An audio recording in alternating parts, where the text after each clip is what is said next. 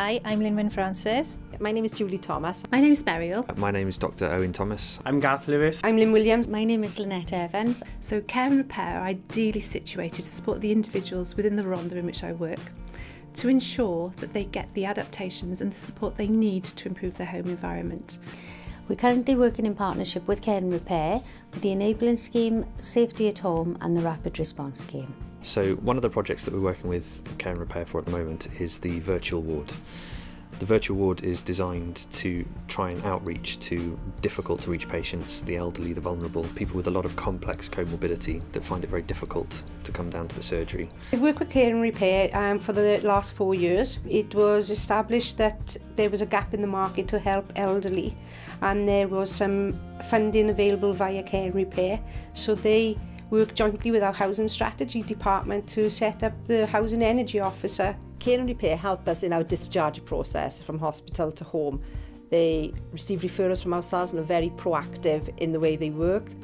We at the Alzheimer's Society know that we can't support individuals solely on our own. That's why using outside organisations and agencies is crucial to us. It really is very much a working relationship, a good partnership, and we're all there for one another with exactly the same aim of helping older people. The Care and Repair have been invaluable in providing this element to the service, and hopefully we can prevent social problems from becoming medical problems. And it's lovely to have this agency that we can refer to when it's more physical environment rather than a medical problem. Actually having everybody sitting around together, working together and directing resources is not only better for the patient and better for us, but it also is much more efficient for how the healthcare spends its money going forward. So the benefits of working in partnership with Care and Repair is to have a speedy response. We also look at their tariffs to save money on their gas and electricity, because in the economic climate that we're in at the moment, money is very precious. By improving the social care, by improving the patient well-being, we get better engagement. We get better disease outcomes, which means that the patient is treated better.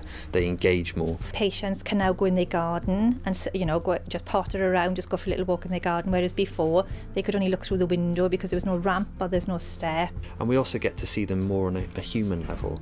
So we're not just assessing them now from a medical point of view, we're seeing them from all the social aspects and other things that can be done to make life better, and actually we're seeing perhaps that they're impacting less on the GP practice because we're not needing to see them as much. Therefore our projects may be small, but they are vital to that person staying at home and being well. We've got somebody who's had cancer herself, so she's unable to bath her husband anymore, and he's got dementia, so they're going in and looking at shower rooms, and that'll change their lives. You know, it's just out of this world for patients. For people who are lonely and isolated within their own worlds, the Care and Repair service is absolutely vital to help people go forward positively in their lives. I think the benefits for the service users are immense, because we do medicalise everything, whereas sometimes it isn't about that, it's about their dignity or about the fact that they can't have a shower, and it's important to them. And to get those little things sorted for them changes their lives. Was I upbeat enough? Good job, it's From the top, the professional arrow, isn't it?